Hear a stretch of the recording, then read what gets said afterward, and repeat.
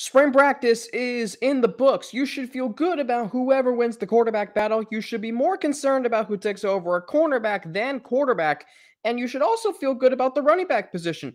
I'll explain why you should think all of this on today's edition of Locked On Bearcats.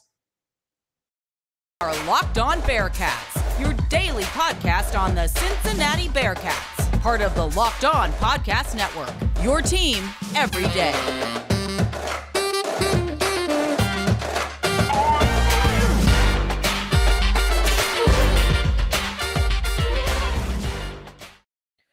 Thank you so much for making Locked On Bearcats your first listen every day. We are free and available everywhere you get your podcast. Alex Frank here with you on this Monday, April the 18th of 2022. Spring practice is officially in the books. We head now into the stretch where there's not, I'm not sure how much news there's going to be. This is my first time around an offseason covering the Bearcats for a feed like Locked On, the Locked On Podcast Network. So we're going to see how much news is going to happen surrounding the football team as we head into the summer months, into fall camp.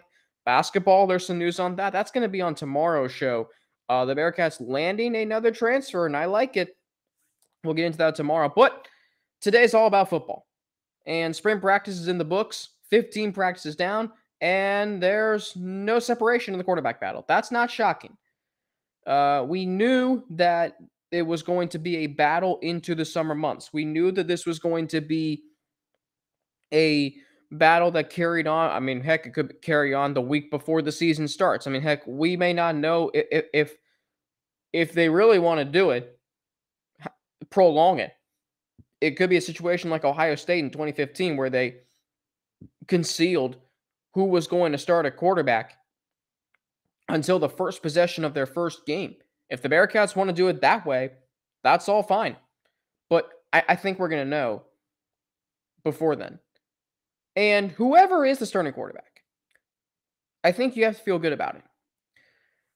I am not concerned about the quarterback position this year. In a year where there's going to be a lot of replacing from last year's incredible team, one position I think you don't have to worry about is quarterback. It's because of the experience or the upside and versatility that Ben Bryant and Evan Prater bring to this team. I don't think you can go wrong either way. I've said who I want the starting quarterback to be. I said who I would choose as my starter, and you've heard Russ Heltman on this show agree with me. But even if the Bearcats go with Ben Bryant, is that a bad thing? If they go with Ben Bryant, what that would give you is a feeling of familiarity and a feeling of comfortability because he's been there before. You know what he can do. So I believe that whoever takes over at quarterback is going to lead this team to at least a 9-3 record, if not 8-4. This is, however, uncharted territory for Luke Fickell because this is his first time really having to, replace a quarterback in his head coaching career.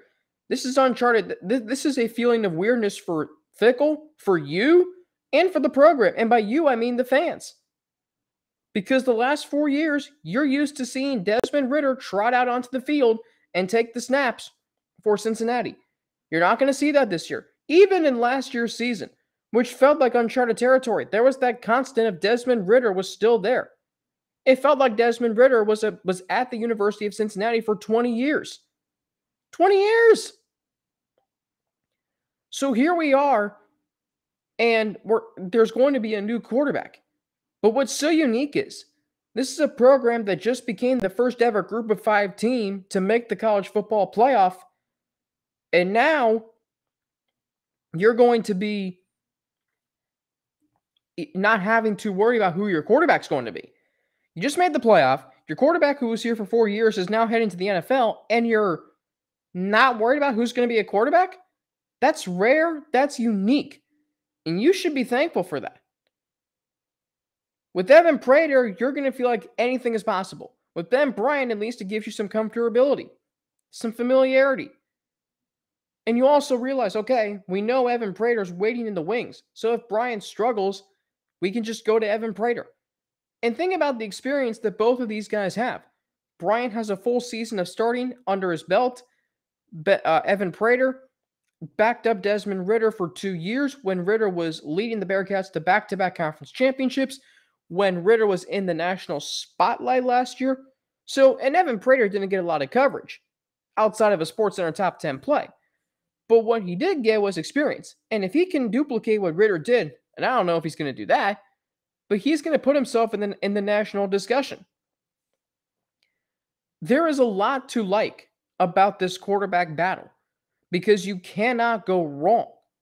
If this was one of those where you have to get it right, there'd be a lot more pressure. But it doesn't feel like to me that this is a situation where you have to get it right. You have to get whoever starts a quarterback right, or else the whole season could blow up right in front of your face. I don't think it's going to be that way. Because both of these guys, despite not having a ton of playing experience, they have a lot of experience in general. It's a matter of which quarterback's experience is going to benefit the most in this battle. This is going to be a battle all the way until the start of the season. But to have a new quarterback for the first time in 4 years, yes, is going to feel weird. It is. This offseason already feels weird, but it feels weird in a good way. And you can feel good about it knowing that whoever takes over at quarterback, the game's most important position, you can feel good about that they are going to lead this team back to where they've been, which is, playing for conference championships. I'm not saying this team is going to make the playoff, although I still ambitiously think they can. Realistically, I think this team can at least contend for a conference championship, and we'll see what happens if they're able to do that. Up next, you should definitely be concerned about the cornerback position. I'll explain why next, but first I need to tell you about Built Bar because this is the time of year that I've pretty much given up on all of my New Year's resolutions. Not this year, though. I'm sticking to it and eating right thanks to Built Bar. It almost feels like it's not really a resolution because I actually enjoy eating them. And have you tried the Puffs? Well, if you haven't, you're missing out on one of Built Bar's best tasting bars. They're the first ever protein-infused marshmallow. They're fluffy. They're marshmallowy. They're not just a protein bar. They're a treat, and they're covered in 100% real chocolate. They're a fan favorite with some incredible flavors. Yummy cinnamony churro, coconut marshmallow, banana cream pie. That sounds so good. These are going to be your new favorite. The Puffs, like all Built Bars, are covered in 100% real chocolate. 100% real chocolate. At Built Bar, they're all about the taste. They make it taste delicious first. I don't know how, but they pull it off every time because then they figure out how to make it healthy. Go to Built.com and use promo code LOCKED15 to get 15% off your order. Use promo code LOCKED15 for 15% off at Built.com. Excuse me, once again, as we close in on the NFL Draft, big announcement because starting Thursday, April 28th, tune into Locked On NFL Draft's live coverage of the 2022 NFL Draft with all 3 days of real-time analysis from our extensive lineup of experts and insiders. And for those of you dying to know who your team will take, catch Odyssey and Locked On's NFL Mock Draft Special hosted by Brian Peacock and former scout Scott Williamson of the Peacock and Williamson NFL show all week leading up to the first pick. Locked On NFL Draft Live will be on the Locked On NFL Draft YouTube page April 28th, 29th, and 30th.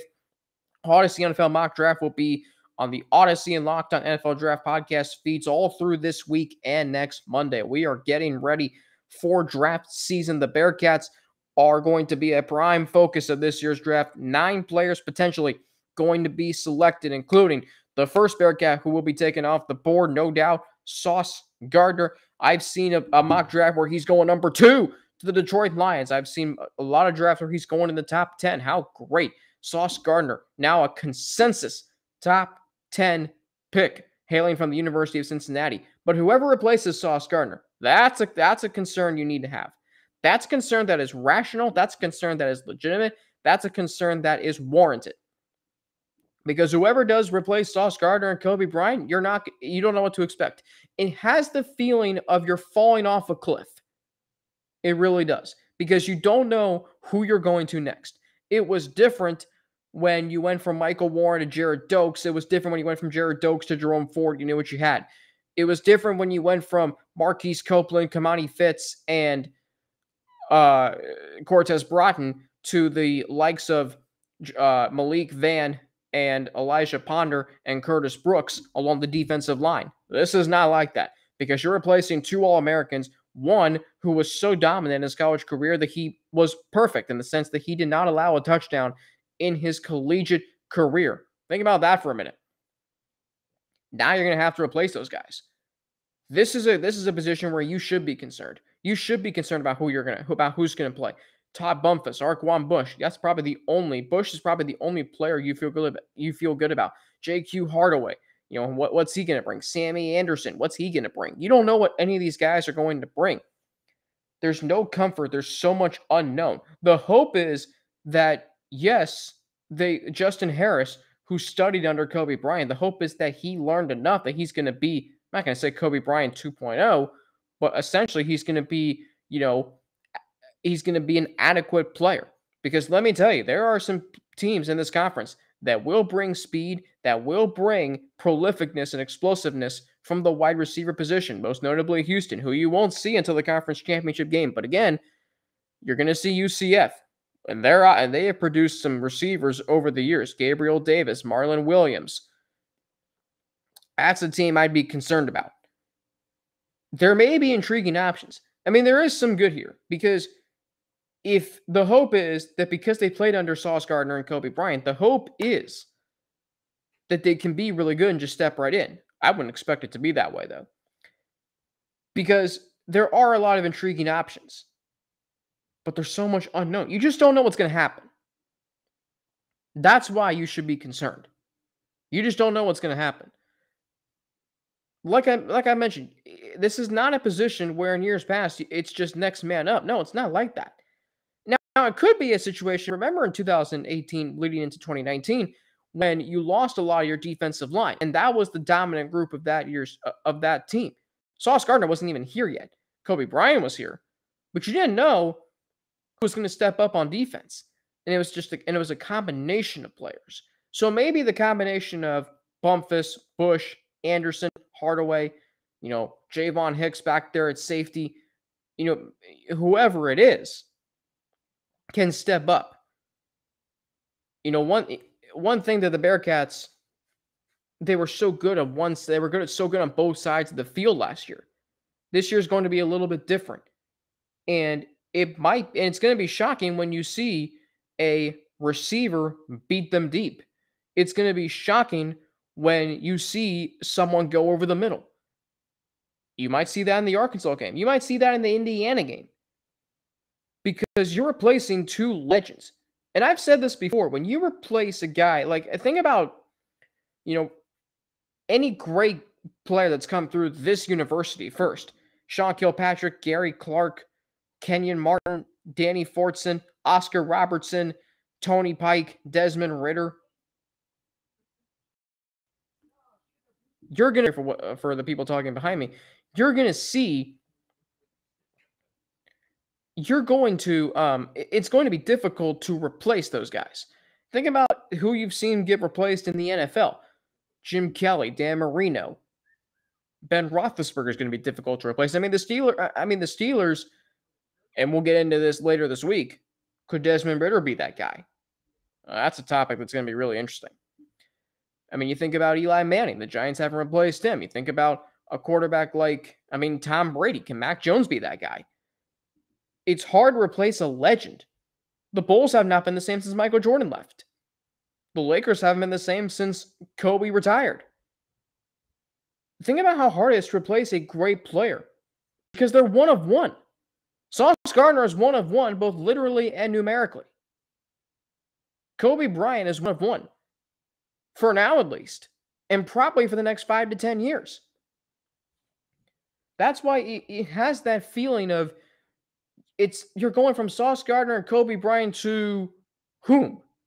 At least with quarterback, you can say Desmond Ritter to Ben Bryant or Evan Prater, and that has some legitimacy to it. This cornerback group doesn't. But another position group on offense that does. It should give you a feeling of comfort, and it should give you a feeling of, okay, we're good. and they play right behind the quarterback. I'll explain next. But first, I need to tell you about betonline.net because it is your number one source for all your betting stats and sports info. You can find all of the latest sports developments, league reviews, and news, including this year's basketball playoffs and the start of the Major League Baseball season. BetOnline is your continued source for all your sporting wagering information, from live betting to the playoffs, esports, and more. Head to the website today or use your mobile device to learn more about the trends and the action. BetOnline, where the game starts. Major League Baseball is underway, and the Reds, I'm going to say this past week might have been the worst week in the history of the Cincinnati Reds. Combine what ownership said, and then go 0-6. Lowest point in the history of the franchise. I'm serious about that. I am. Anyway, NBA playoffs have been great so far. I recorded this episode during the third game yesterday between the Bulls and the Bucks.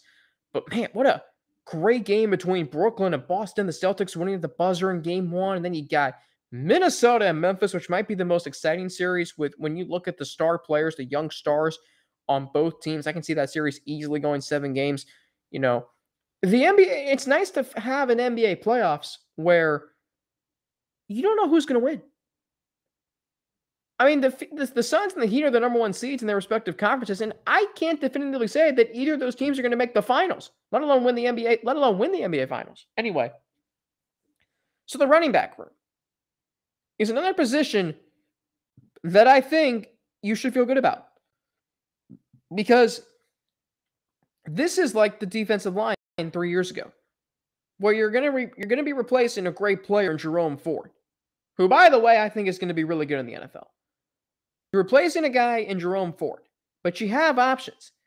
It's not like you're not going to have to say to a guy, you're the lead back. No. And I think about whoever does emerge as the lead running back, who gets the most carries, which I don't think is going to be by a landslide like this past year was. I think whoever does get the starting job at running back, I mean, it could be Charles McClellan, who has experience. He's worked hard. He's very resilient. If he can get back to his form in 2018, this team can be really good offensively.